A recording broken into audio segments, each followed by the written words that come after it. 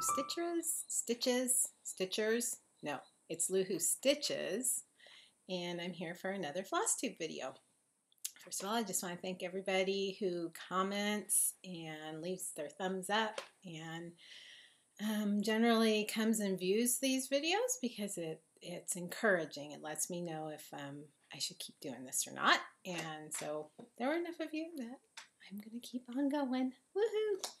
Anyway, I'm going to look at my notes real quick, see where I'm at. So today I am sitting in my corner. It doesn't look much like a corner. I'm going to kind of turn it so you can sort of see. There's my drink I'm drinking while we're doing this. Anyway, this is sort of my corner where I have my sewing machine, and I have a lot of my stitchy stuff. Actually, most of my stitchy stuff. I have a closet in the hallway that holds a lot of fabric and that sort of thing, because when you have a mom and a sister who are quilters and you go to fabric stores, it's hard not to buy fabric. Anyway, my husband always says, "You didn't buy anything, did you?" Well, I just bought a little something. Anyway, so I get more excited about going into needlework shops, but I do enjoy a good quilt shop. So anyway, so I'm sitting in my little stitchy. This isn't where I sit to stitch. This is just kind of the place where everything is. And then I do sewing here. That's what I do. Anyway, so I'm going to try and be more organized today, a little less rambly, stay a little bit focused and on task, not put my feet on the stool so that I don't wiggle the camera. Anyway, so the first thing I want to take care of right away is last time I was doing a gift away. So I had 2 copies of this from the big DMC box that I got from my friend, and there were 2 copies of this particular magazine in there, and there were 4 of you who said you would like to have it. The question was, what's the question? Do you prefer sampler traditional type stitching, or do you like more modern stitching? And Linda, I forgot to write down, but Linda Savage wins Cross Country Stitching magazine. So Linda Savage. I understand that YouTube no longer has messages. So I will put my email in the links below. So email me your address and I will get this off in the mail to you. Yay! So anyway, so Linda Savage wins the magazine. I don't know what kind of words to use, but the important thing is that I guess it doesn't get mentioned in the comments below. So we don't have trolls coming and, you know, getting stuff to just sell. We want people who really want them to use them for stitching to have them. That's what I want. Anyway, okay, so the last couple weeks, I think I mentioned in my last video, I was going down to my dad's house to help him clean things out. And I was down there almost 10 days. I think it was 1, 2, 3, 1, 2, yeah, it was 10 days. I was down there 10 days. And we cleaned out his garage, and my brother rented a 6 cubic yard dumpster, and we filled it to the top. I haven't gotten word whether it was over a ton of stuff or not, but it was a lot of stuff. A lot of memories. What I discovered about my mom is that she never threw a card or a letter away. And so my task a lot of the time was to go through boxes of cards and letters, because there would be photos stuffed in, sometimes really nice photos of family members. So that was my job. And so one day I think I spent all afternoon going through a trunk of stuff that it had just been thrown in the trunk and no rhyme or reason. So, which brings me to a book that I've been reading. Actually, I finished reading. So I won't go into. There were tears. There was laughter. It was emotional. Anyway, but I've been reading a book, and it's called The Gentle Art of Swedish Death Cleaning. And it's by Margareta Magnusson. I would show it to you, but I've been reading it on my Kindle. And I finished reading it, and she references herself as being between 80 and 100, and she talks about the importance of not leaving things for your kids and other family members or whoever comes after you to clean things out. And I can tell you from now my most recent experience that at least when it comes to papers and letters and cards and things, that's important, because what happens is when you have such a huge quantity of things, it's hard to determine what was really important and really valued against things that were just, nice to get, So when I've recovered from helping my dad, I think one of my first tasks is, because I don't save quite the way my mom did, but I know I've saved a lot of cards and letters that my kids are like, because there was stuff like, I don't even know who these people are. Or I was familiar with their names, but I didn't really know what the connection was. And so anyway, don't be afraid to throw things away.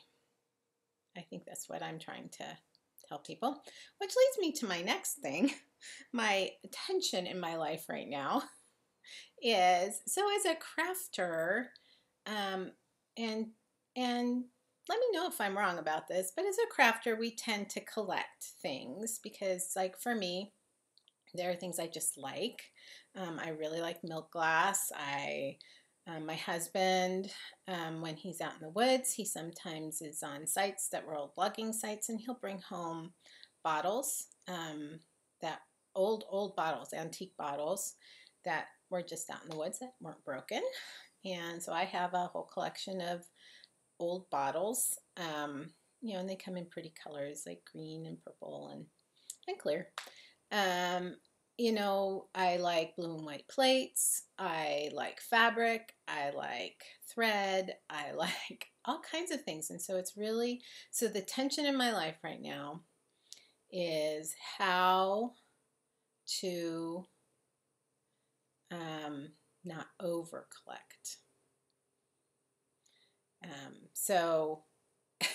And you'll go in a few minutes when I show you everything that I got at Kelsey's, you're going to say, I don't know if the message is hitting home yet, Cyndy. Anyway, but that's the tension in my life right now. Collecting versus purging. So fortunately, there are some areas like, my daughter, my homeschooling daughter is entering her senior year, so I can get rid of curriculum forever. So if you're a homeschooler that's watching this and you have kids between the ages of kindergarten and junior high, let me know. I have some stuff you might be interested in, or you may not, but let me know. We can make a deal. Anyway, so my life has been a lot about purging the last 2 weeks. But moving on to the happy additions, the collecting part. So I took a morning and I told my brother, I said, I need to go do something fun. And I had my daughter Gladys with me, and she was helping us. A lot of what she did was break down cardboard boxes, poor thing, and watch the dog to keep the dog from wandering away. Anyway, my dad's dog. I told my brother, I need a break, and I'm going downtown. So I went downtown Placerville, and of course I went to Kelsey's, and then took my daughter to TJ Maxx because that's where she wanted to go. She wanted some new duds, and I said, you're getting new duds because you're working hard, girly. So anyway, went to Kelsey's, and so I was going through the patterns that she had, and I was plucking out the ones that I thought I would like, thinking, okay, now when I've plucked out the ones I want, I'm going to go through them and then pare it down to just a few. That didn't happen. I don't know. I got there and I was like, I can't give any of them up. I've been wanting all of these for a long time. And my wish list on 1, 2, 3 Stitch is like getting really long. So I need to actually go, well, I need to go through my wish list to make sure that I didn't like put any of these on my wish list so I don't buy them again. So the first thing I got was, and I'll try and, was Country Cottage Needleworks. Welcome to the Forest. And I just love the little mushrooms and the bunny and the owl and the raccoon there. So it looks like it's small and it's cute. And I'll have to make it. It might be a good quick stitch sometime. And then there were a couple of Plum Street samplers. I saw several people doing Hello Summer from Plum Street Sampler on Flosstube. I've seen them, and I thought, I want to do that. I love that eagle. And I think Amy Loves Toads did this one, but she like kind of shortened it right in here and then took the watermelon and put it over here. I think that was Amy Loves Toads. I've also been watching a lot of Flosstube, so sometimes I forget where I see stuff. Anyway, so I got that. And then I thought Wilhelmina needed a friend, so I got Bovinia from Plum Street Samplers. But Wilhelmina hasn't gotten any attention, so she's not going to be in my whip parade today. But she's still there. So, but Bovinia, someday we'll join her. And then this next one is kind of near and dear to my heart because when we first moved up here, so this is Red-Winged Blackbirds from Carriage House Samplings, and they do the Hockran Hollow series, which I put on 1, 2, 3 Stitch. I put the Farms of Hockran Hollow. I put that on my wish list. I didn't think I would want to do a Hockran Hollow, but the more I looked at it, and then I've been watching Amy Loves Toads, and she's been doing a year in Hockran Hollow, and I just thought, these are really adorable. Some days it just takes me a while. Anyway, so when we first moved to where we live, I had never seen red-winged blackbirds before, and I just thought they were beautiful and interesting, and we see them out on the byways and highways out in the fields a lot more. So like here in town where I live, I don't see them very often, but when we go for a drive or something, we'll see them. And they're just so pretty because it's all of a sudden it's this flash of color that comes out of the grass and stuff. And I thought this piece really captures the feeling of seeing some red-winged blackbirds. And then, I got a Prairie Schooler, which I think is a reprint because it's not on the heavy cardstock. It's on a heavy paper, but it's not on the heavy cardstock, but it's a Prairie Year. And I kind of feel like these might have been a series in cross stitch and country crafts, or cross stitch and needlework way back in the early 90s or something, maybe something like it. Maybe it wasn't these in particular, but I really like the turkey. He's cute, and I like that. Those two really drew me in, the turkey and then the watermelon. Love it. Love it. Can't wait to. And you know what's nice about these? Quick, small. You can do a bunch of smalls. Quick and easy. And then, excuse me, plastic. And then I found this Bent Creek Patriotic, the alphabet. It just says flag 1998. So I think I might make that 2018 down there because, or whenever I stitch it, maybe 2019. But from Bent Creek, got that one. So that was my haul from Kelsey's Needlecrafts. And then I got home and I wasn't going to buy anything else. It was like, okay, girl, you spent a nice chunk of change at Kelsey's. You can't buy anything else. And then somebody on Stitch Mania on Facebook posted this. I'm sorry, it's just getting coordinated with the camera. I was smitten. Are you kidding me? Chickens and sewing. Come on, you gotta. Anyway, I was smitten, and there's like no back stitching that I can see. Anyway, so I think the exchange rate between euros and dollars is like $1.15 to the euro. So this was €6. So I think it was it's like $7.15. $7.15 for this. And because this was and this is from Jardin Privé, and the designer is Camille Colje Camps. My French is not good. I'm probably massacring that. I'm pretty sure I got Camille right, but the first part of her last name I'm not sure I got right. Anyway, so really cute. And then she sent me, because it was my first order, I got a gift chart. And it's just the chart in black and white. And it's this one. I have had my eye on this for a long time.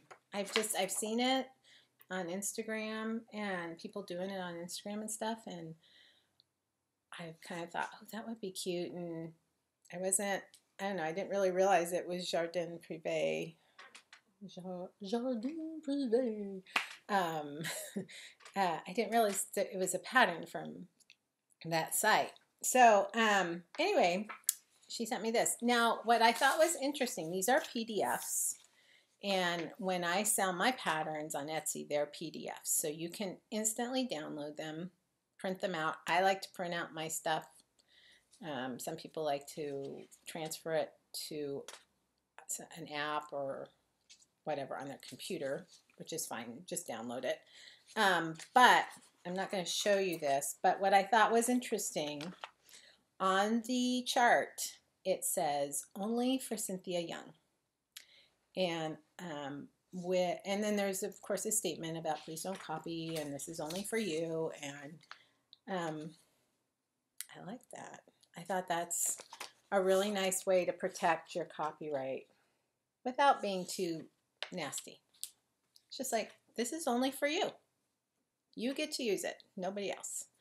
And that's okay.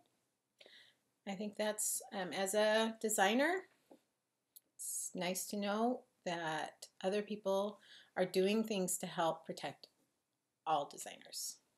Intellectual property is really hard to protect, and we've seen lots of cases in which it's become an issue in media. So anyway, I'm not super knowledgeable about it. I'm not going to go on anymore about it. And then, but back to like the happy acquisitions. This came in the mail the other day, just cross-stitch, and I just think the sampler on the front is so fun. I think I would like to tone the colors down a little bit, which is a little bit surprising coming from me because I like bright colors. I mean, look behind me. But I don't know, I feel like a sampler, even though like originally it would have probably been really bright, I feel like it needs to be a little toned down. I don't know. But I have to say, when I got my first issue this year of Just Cross Stitch, I really debated about keeping my subscription, because I thought, this is boring. There is nothing in here I want to stitch, nothing. And then I followed them on Facebook, and they brought up a question like, who would you like to see in our magazine, or what, and then what kind of cross stitch would you like to see? So I listed a bunch of stuff and said, you guys need to get with it. I mean, I was nicer than that, but you know, you have a wealth of designers out there, and you need to look at what your customer base is actually interested in, which I'll get to that for myself in just a minute. But anyway, then, I mean, I'm sure it wasn't just me, because, you know, who wouldn't listen to me? Anyway, I noticed in the next couple issues that there were things I wanted to stitch and that I really liked. And then in this issue, there's like 3 or 4 things. And there's a couple of things I don't know that I'd stitch, but I think are really cute. I really, really liked. I'm sorry, this will just take a minute. There were some patriotic things. There are some patriotic things in here. One is this July quilt, which I think is really cute. And then, oh, this bolster. I just love it. I just love it. It says Happy 4th of July. And the designer on that is Natalia Luneva. I'm not familiar with her, but I really like it. So, they maintained a subscriber in me. Like, that's such a big deal. It's not. Anyway, so as I was mentioning before, I'm going to get into some shop news from my shop right now, and this is me trying to be organized instead of rambly. So Etsy has made some changes, and I meant to check my email before I got on here. They've upped their commission from sales, and if you are mailing stuff, they are now going to take a percentage of your shipping costs. My brother works in retail, at least until the end of the week, I think. And he's in the online side at Target. And I asked him, I said, what do you think about that? And he said, well, he explained it to me. I'm not going to try and explain it to you. But what it boiled down to was there are people probably out there, whether on eBay or Etsy or wherever, that give a flat rate. So sometimes they're actually going to be making money on shipping. And I'm not saying this is everybody. And sometimes they'll be losing money on shipping. But they'll just do like a flat rate. It's $5 to send this, no matter what it is. It's $5 flat rate. So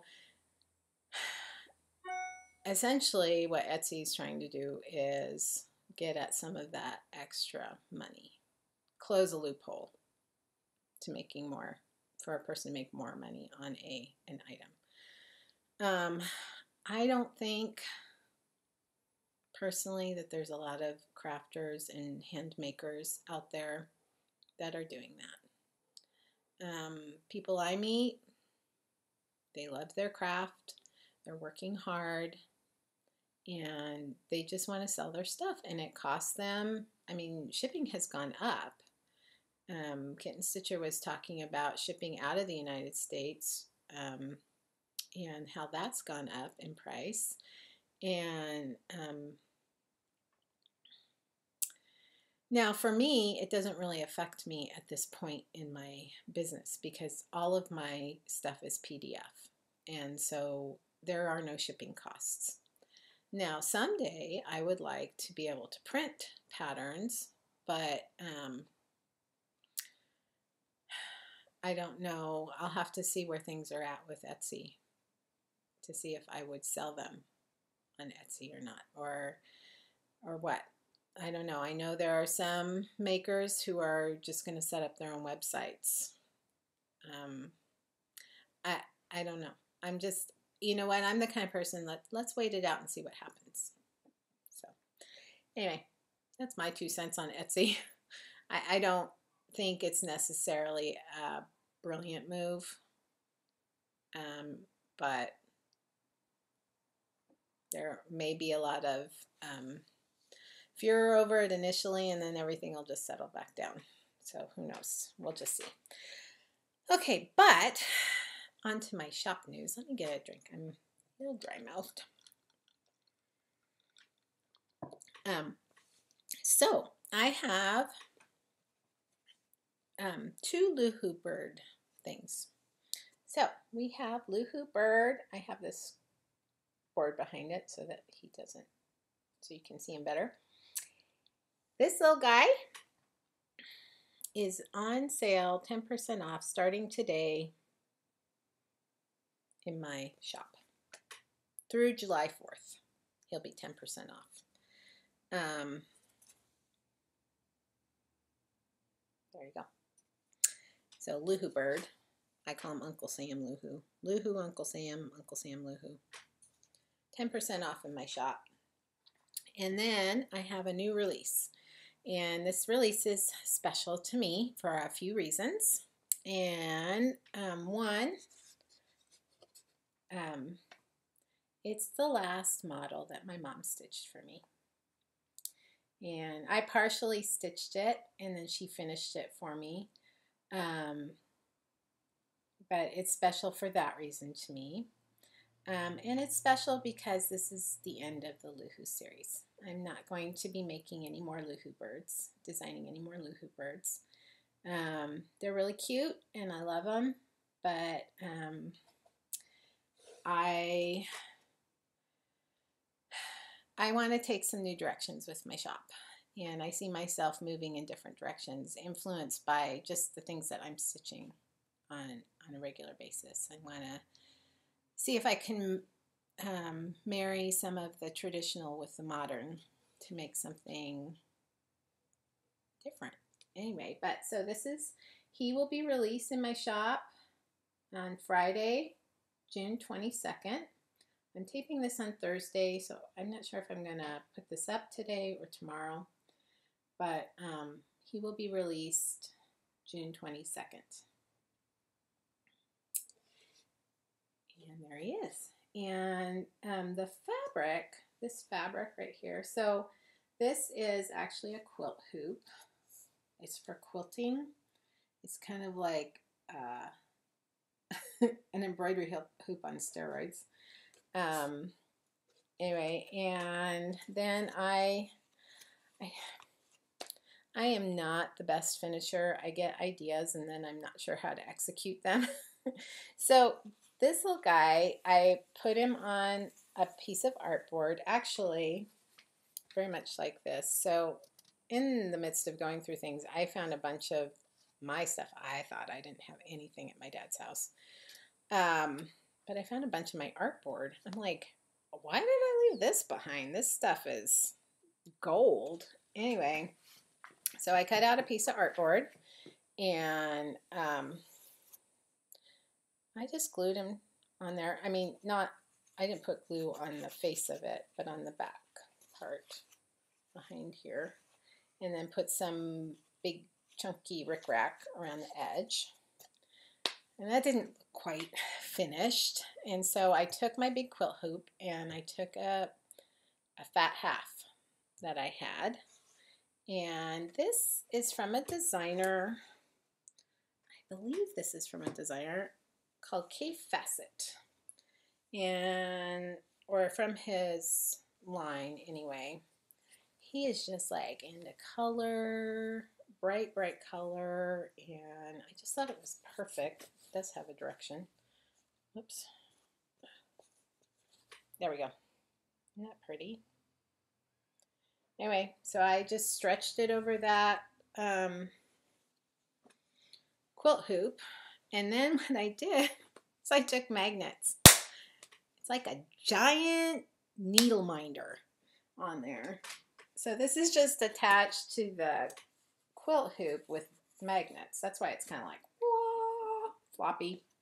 Anyway, then it still didn't look quite finished. And I like to make things kind of temporary and easy for myself. So to attach the quilt hoop to this thing, which I got at Michael's, and it was on sale, I just took plastic tack, you know, that gummy stuff, and you knead it for a while and get it warm and it gets sticky, and then you can put it on things. If you were in college and put posters in your apartment wall, you probably used plastic tack or a lot of toothpaste later. Anyway, so it's just, whoops, it actually is coming off. Yeah, that's all I did. I just plastic tacked it to this board. And then I thought, I'm going to leave it up overnight. Make sure it doesn't fall off, but it didn't. Yay! So I'll hang him up somewhere in the house. He's got to go through, he's got a lot of photographing to happen yet today. So that's happening in my shop. And so that will be released, today's Thursday. That'll be released tomorrow. It may be in my shop by the end of the day, but definitely by tomorrow. So other things going on. I have been working on some other designs. So I've, you see my chalkboard behind me, and I have my verse on there. So I do this here at home, and then I do the big, huge bulletin board at my daughter's school. And I told you about some Valentines I did. Anyway, I made a pattern of this particular one, and instead of saying "Be Mine Valentine," it says "Be Happy and Bumble." So Tuesday was not a fantastic stitching day. I stitched and stitched and stitched on this piece and ended up having to frog a bunch. That was disappointing. And then I sat down later in the day after it got dark, and I thought, I'm going to work on Ida Mae Crow. Here's Ida Mae. And I stitched and stitched and stitched and realized I'd messed up, and so I frogged. That was Tuesday. A lot of frogging on Tuesday. Very frustrating. So yesterday when I sat down to stitch, I was like, I don't want to work on either one of those projects, but I really need to work on something for my shop. So I started the pattern for Be Happy and Bumble, and this is as far as I got. Oh, here, let me put there we go. That's the bee. This fabric is, I have it right here. So some of you asked me on a previous video, this is 28 count dusk Lugana fabric that I got from 123 Stitch. And it's a 13 by 17 piece.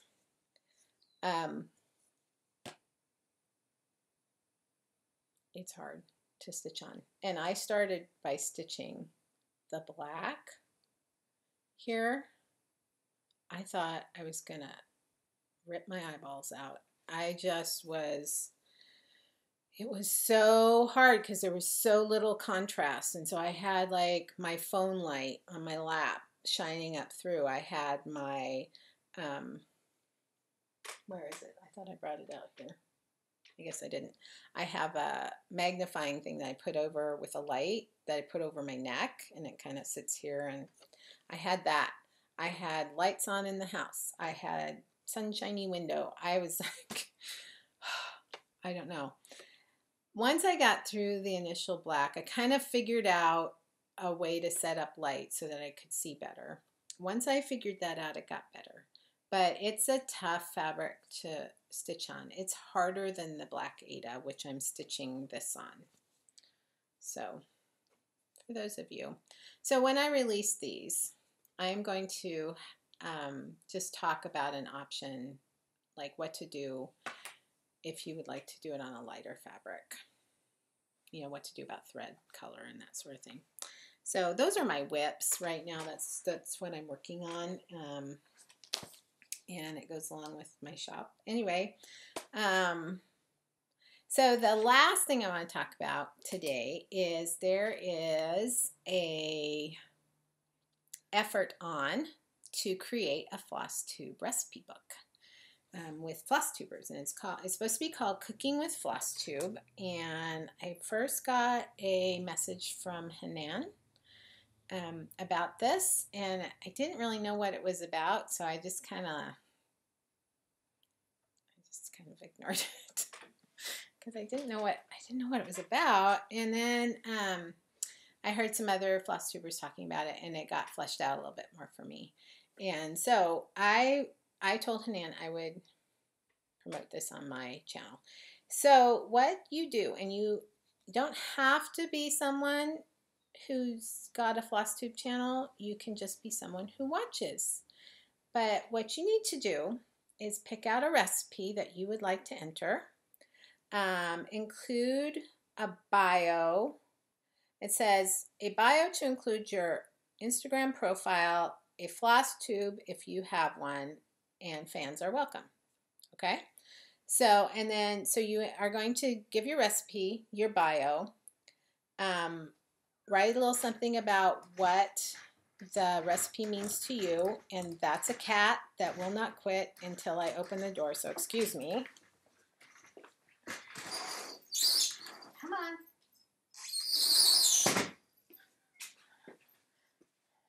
Hopefully she'll leave me alone for another 5 minutes. Anyway, sorry about that. Anyway, so your recipe, your bio, what the recipe means to you, and then a pic of you or your favorite cross stitch, or just some sort of picture to adorn your recipe. And you send it to stitchandmisfits@gmail.com, and I will provide a link down below here to Stitch and Misfits. I think that's okay if I do that. I think they want to get the word out. There is no, as far as I know, there's no deadline. I asked Hanan yesterday if there was a deadline. She said, no, there's no deadline yet. And I was watching Donna Ray on Flannel Jammy's farm, and she was saying that proceeds from the book will be going to a charity, as yet undecided yet, but breast cancer, Alzheimer's, and HIV/AIDS research, I think, were all mentioned. Don't quote me on that. I might be wrong, but I seem to remember that because they all resonated with me. We've had some member of our family or extended family affected by all of those diseases. So I thought, I'm in. I'm entering a recipe. Now I just have to decide what the recipe is. I have no idea. As I've hit my 50s, and on Saturday I'll be 53, I've really lost my love of cooking. So, but I do have recipes that I still enjoy making. So I'll find something. That's it for today. Thanks for coming back. Thank you for sticking with me. I want to welcome, I should have done this at the beginning, welcome everybody who's new to my channel, and ask you to give me a thumbs up and subscribe, because that helps me keep doing this, and because it's encouraging. It doesn't give me anything else except encouragement when you do that. And that's it for today. So I hope you all are enjoying your summer, and that you get lots of stitching in, and oh no, she's not gonna let me. I thought maybe one of the cats would come and say goodbye with me. No, she's not gonna do that. So anyway, happy stitching, everyone. Thank you for coming by.